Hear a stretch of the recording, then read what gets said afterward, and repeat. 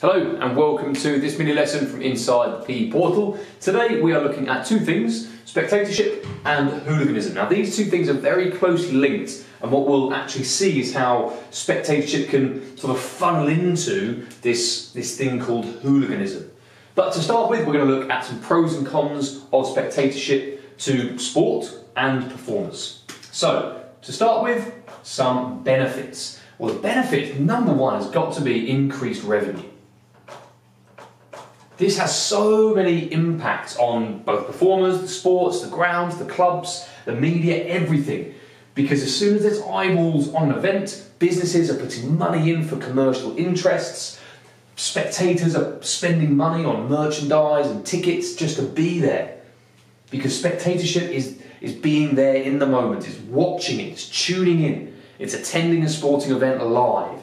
So it might mean in the ground itself or actually at the sporting venue. It might be listening on the radio where some adverts might play in between or different breaks during the play. But all of that can generate additional revenue. Other benefits could be that it might inspire them to participate themselves.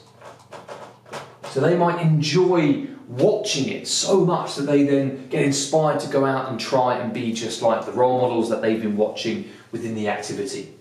So that can actually improve that healthy active lifestyle movement. But there are some drawbacks. And some drawbacks to sport could be some hostility. It could require additional building work or different segregated seating.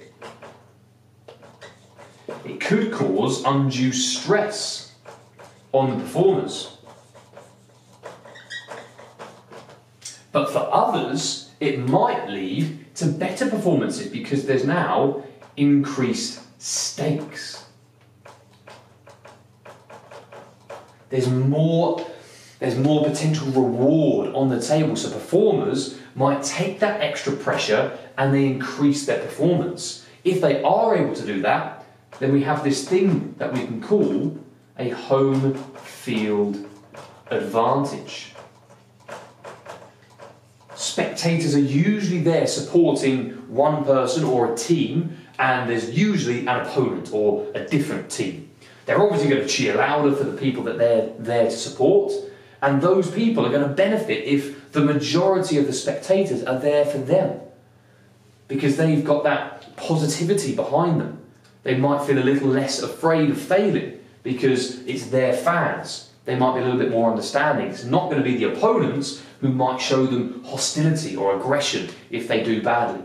But in the same vein, having people there watching them, the number of eyeballs goes up, the amount of money perhaps at stake or the success at stake, the fame at stake, that might all get too much and might put pressure on them and their performance starts to deteriorate as a result. So spectatorship is good for the sport, it's good for the performers, but there are some drawbacks. That hostility, the ground and the event organisers need to think about the segregation or the movements of the spectators because of this final point here, which is violence between fans. Or violence between the spectators themselves, which is where we introduce this term over here, hooliganism. Now, hooliganism is intent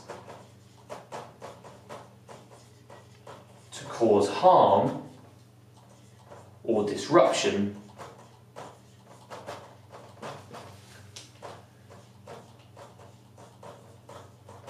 secondary to sport viewership.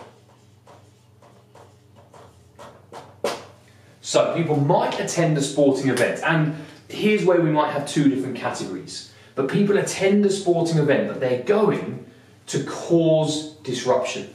They might be going to cause harm. They go with the intent to be violent. They might feel a stronger affiliation to their gang culture than they do the people that they're actually going to go and support on the pitch or in the stands. So hooliganism is when people are violent towards others. We're moving away now from the benefits and drawbacks to the sport and the performers. Hooliganism now is between the fans, between the spectators. And what we have: causes, effects, and some possible solution. So what can cause hooliganism to occur? Well, the big thing is rivalry. If I just section that off, make it a little bit clearer. Rivalry between the teams, between the fans. It could be a postcode. It could be two different teams or opponents who have a bad history. So it could be a long-standing tradition to have aggressive or violent actions occurring between the fans. Hype can come into it as well, where there might be one single event, such as an international tournament like the Euros or the World Cup, in football that is, and there's loads of time for the media to stir up the interest, to possibly bring up bad blood that happened before. So previous results that went down in a certain way and there was a bit of unfairness, and then that plays into this hype. People have lots of time to get almost overexcited about going to the event, and that can then lead to some violence. Frustration. So fans who follow a sport or a team and they don't get the satisfaction from the results, they look for some other outlet, and that might come in the form of fighting or violence between the opponents who have blocked them. We could have drug consumption. Now this could be legal, such as alcohol, or it could be illegal. But drugs can alter someone's thought processes. It can alter people's decision-making processes that they go through. And as a result, they might be more susceptible to mob mentality. I'll put that down here as well. Mobs or gang culture. It might make them more susceptible to trying to appear to be masculine. And they might have no fear because their thought processes are clouded by drugs that they might have consumed. So if we were to put all of this into sort of a melting pot, we would probably get a spectator who is fueled with anger and frustration and substances, who are in groups trying to prove themselves to be fearless and macho or masculine, whatever those terms mean. And as a result, they try and display this by causing disruption, causing harm, damaging property, hurting other people. And it might be people who are almost feeling this prior to going to the sport, and they know full well that they're going to be the hooligans. But other people might go with zero intention of doing this, but they get wrapped up as a result. They might get drawn into doing this if some of these gradually get ticked off along their way. So what are some of the effects? What are some downsides to this? Well, the big one is safety. Not just for the hooligans, because let's say that we remove their safety as a concern because they've chosen to do that.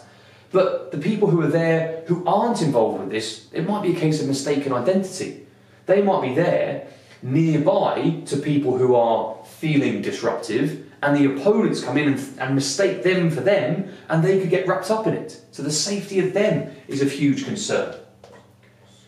The reputation, if I just put the reputation of a club with hooligans that follow them, that can get dragged through the mud. Opponents might not want to set up fixtures with this club if they know that their fans are likely to run into trouble with the opponent's fans. With that might come fines. If there is some form of destruction of property, or there are some penalties that need to be paid by or to the higher governing bodies, it's likely to be the teams, the clubs, that have to foot that bill.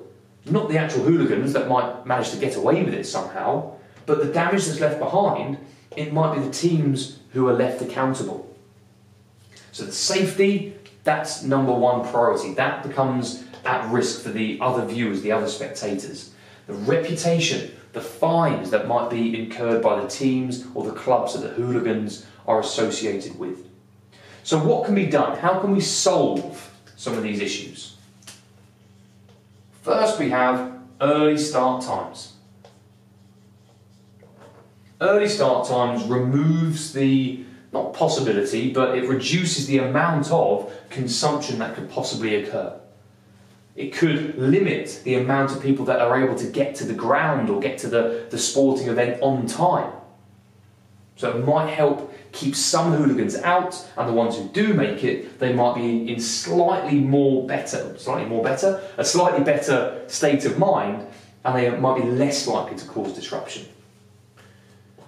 On the topic of drugs, especially alcohol, alcohol could be prohibited, or at least restricted, on the premises or within a perimeter of the ground or the sporting event. So it might be that pubs have to close at a certain time before the event starts, giving the spectators a window of time where they can't actually consume anything more.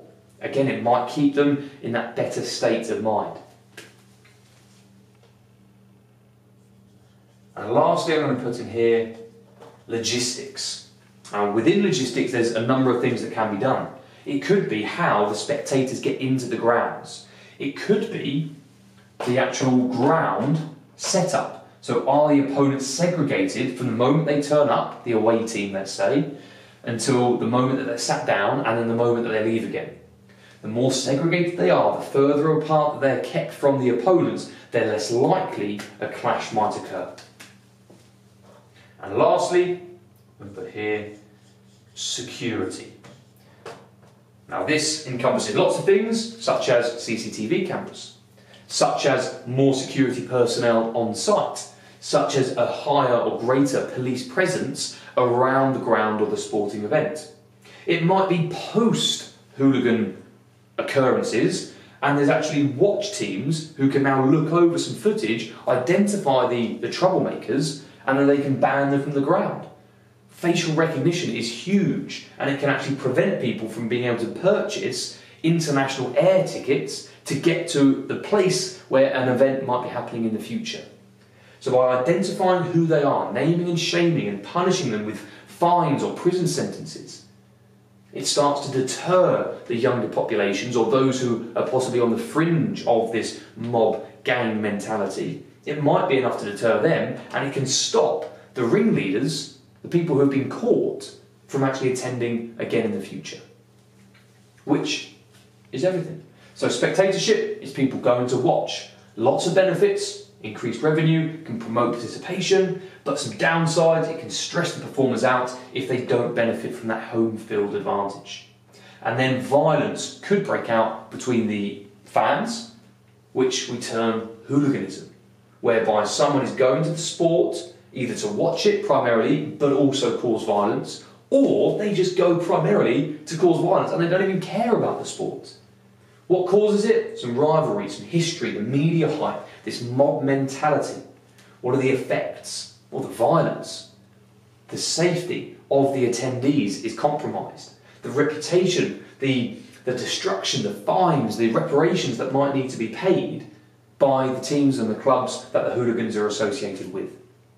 And then some solutions. We can bring the start times earlier to avoid excessive consumption of drugs or alcohol that could actually cause some violence. The logistics of where the fans are going, how they get there, where they go when they actually arrive, and then perhaps how they leave the event venue as well. And then the security.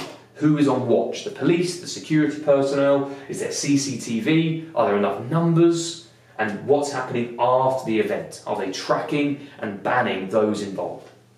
And that is that, spectatorship and hooliganism. So I hope you found that useful, and I look forward to seeing you again in the next one. Bye for now.